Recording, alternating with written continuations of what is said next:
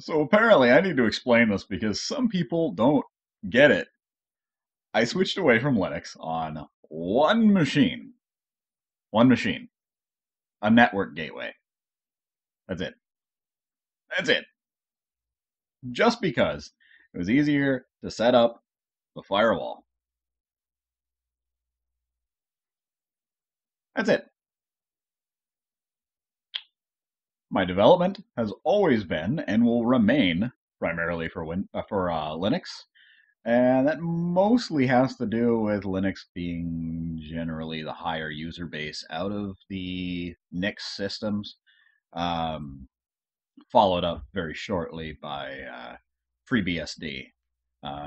Trying to target Solaris a bit better, but the quality of the NAT compiler there is notoriously lacking.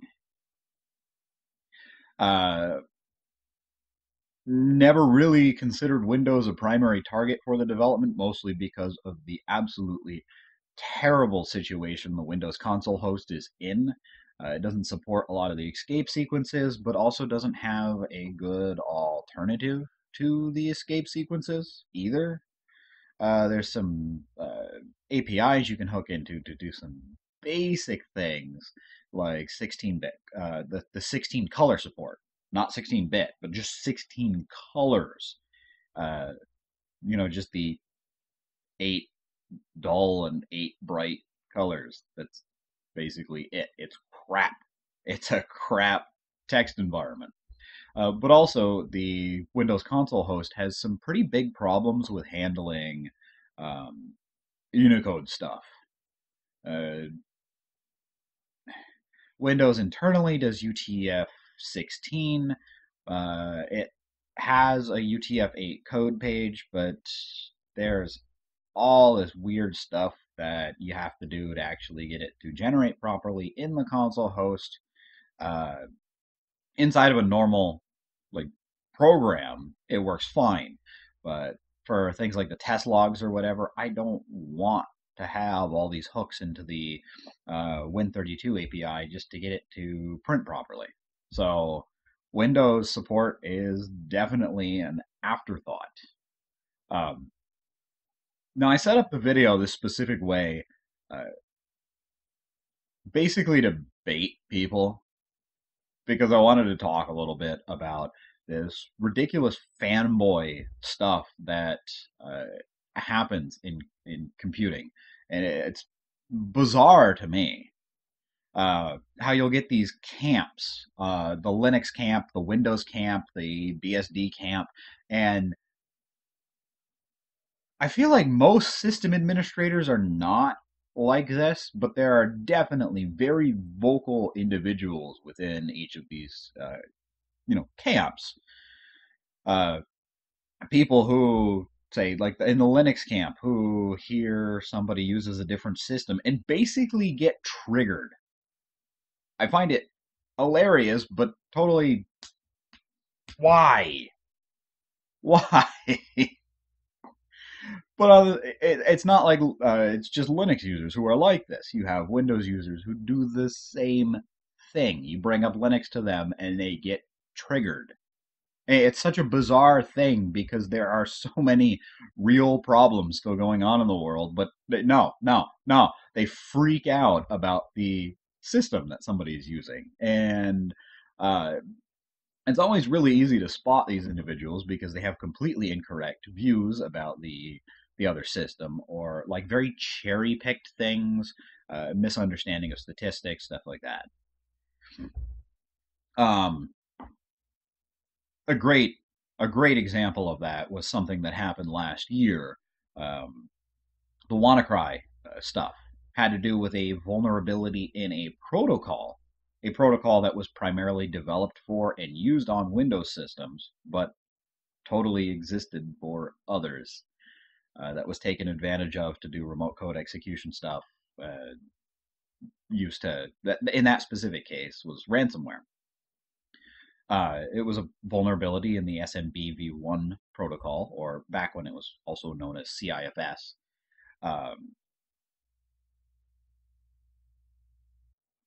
Linux machines got hit by it.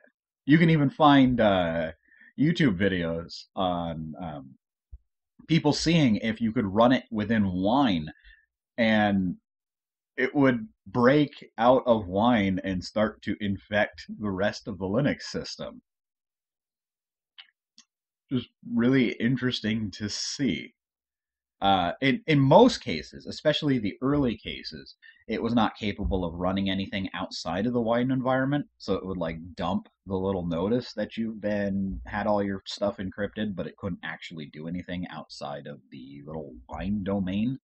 Um, Later revisions of it would hit Linux, though. Uh, that's just one example. There's plenty of others where the sort of fanboy attitude that it's Windows that gets all the viruses, and Linux is pretty much immune to things. No, it's not. Most vulnerabilities are in regards to like a protocol or a specific language's way of doing things. Um, Example of that, yeah, more abstract example, but say you're running a web server with PHP. A vulnerability within the PHP runtime is going to affect anything that is running that, as long as it's not like using the vulnerability to upload a specific executable and execute that, because that's operating system specific. But if you're capable of hijacking the PHP runtime and sending direct PHP commands to it, that'll affect anything. Um,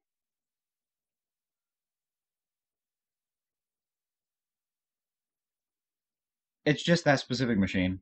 I've got other machines I've got to set up soon, and picking out parts for and everything that are going to be purely Linux, anyways. Uh, like in no way I am abandoning the system. It was just I just set I set that video up just to draw attention to this thing that I consider ridiculous, because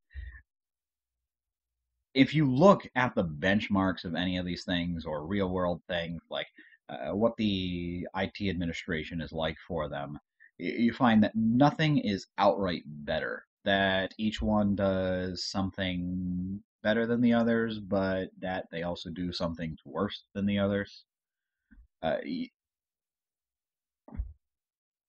Solaris is a great example of that. Performance of the databases and for Java VM are really good, but holy crap, that system takes forever to boot up. Solaris is insane with boot times. It's so bad. I think the only thing I've seen that was worse than it was Mac OS 9, which was an abomination. Uh, NetBSD, absolutely wonderful security, almost no application support. You'd never want to run OpenBSD on an Office workstation because it's terrible for that. But it's wonderful for a network gateway, as long as you don't mind putting in a little bit of extra administration into it to get it set up, because it's not super easy, but once you've got that set, you're basically good. Just terrible for a workstation, though. I'm of the mindset that every system, just a tool. Each one does something well. Pick it based on the things that it does well and those specific needs. Pretty simple to me. You can hammer in a screw, but you're an idiot for doing so. Windows is the right choice for that gateway. Not the right choice for a lot of other systems.